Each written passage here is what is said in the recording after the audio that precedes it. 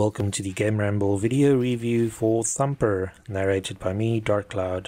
As always, the full text version of this review can be found on the GAMERamble website linked below. The TLDR is that Thumper is a rhythm action game unlike any other and will test players' reflexes to the maximum. It features a unique metallic chrome style for the visuals, which makes for a slightly unsettling playing experience, even without the disturbing bosses. The aggressive music and unforgiving speed of the game further amplify this. There's no doubt that Thumper is a very challenging game, but it always draws you back in with a feeling that you can do slightly better with each try and finally conquer that one section that is preventing you from progressing. Gameplay receives a 9 out of 10. It starts relatively simple, but the speed and challenge ramps up very quickly. Graphics receives a 9 out of 10. The surgically clean metallic look of the game is actually rather unsettling. Sound receives a 9 out of 10. While not catchy, the music and sound effects perfectly fit the game. The overall score for Thumper is 9 out of 10. And now for the full review. Mention the rhythm action genre and most players will picture bright colourful visuals mixed with upbeat energetic tunes. For a while gimmicky plastic controllers were even involved. Thumper on the other hand wants nothing to do with any of this.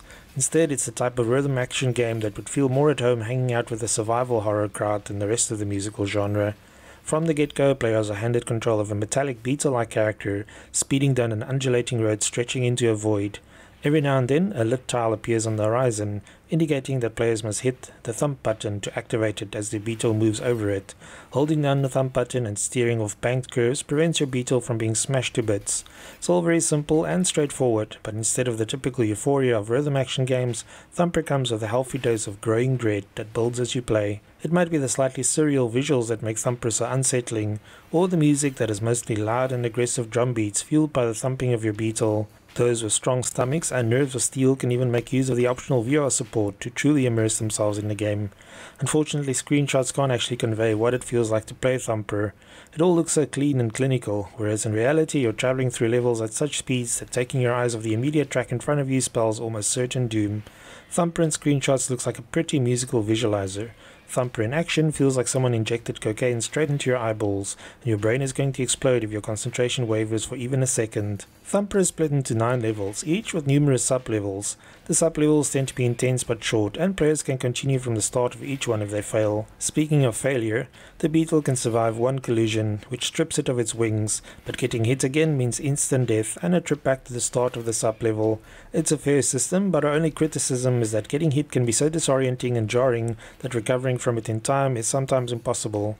Completing a sub-level rewards players with a score and rating that ranges from C to S+.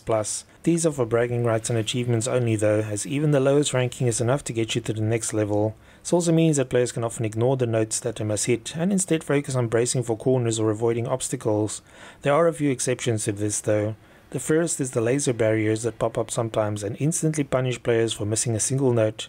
Then there are the sub-bosses and end-of-level bosses that also require perfect precision to beat. Boss fights require players to hit every note in a sequence, activating a special attack note that can be thumped to damage the boss.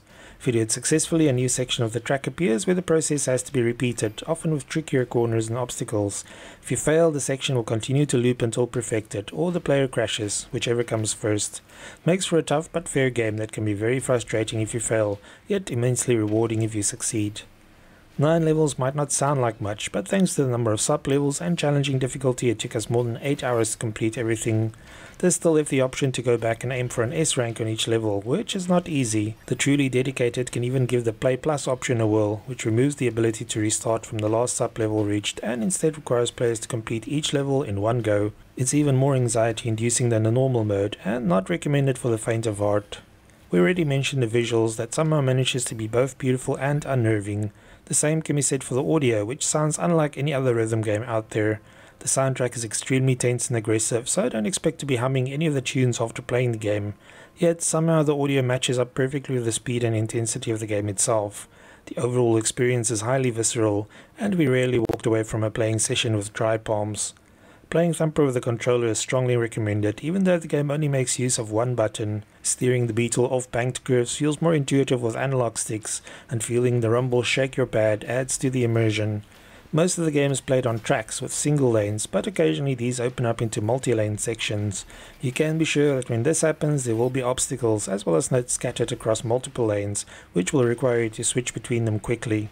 There are a few times when it felt like the analog sticks was just not quick enough to accomplish this, but switching to the D-pad briefly for these sections saw us through. Some sections of the game are also so fast and unpredictable that memorization helped us more than quick reflexes. All in all, Thumper is an incredible game that has to be experienced to be believed. The one-button controls are deceptively simple, although the game does a good job of introducing new ways to dodge obstacles or perform thumbs that can increase your score.